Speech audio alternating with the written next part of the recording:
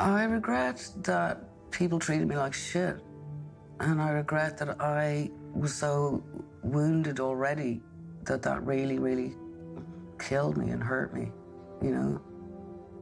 They all thought I should be made a mockery of for throwing my career down the drain. I never set out to be a pop star. It didn't suit me being a pop star. So I didn't throw away any fucking career that I wanted. Didn't change my attitude.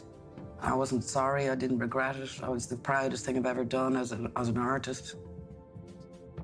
They broke my heart and they killed me, but I didn't die. They tried to bury me. They didn't realize I was a seed.